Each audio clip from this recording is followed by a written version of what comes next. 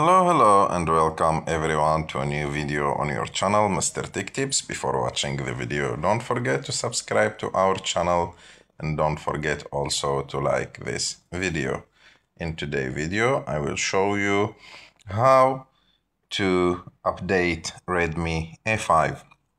So to do this, you have just to go to settings and after that scroll down until you find system, and after that you have to go down until you find an option called system updates.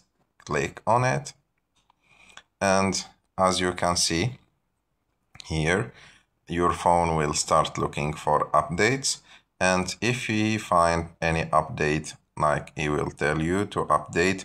And for my case now, my phone is up to date. So I hope that you like this video. If you like this video, don't forget to subscribe to our channel. Don't forget to like this video and see you in the next video.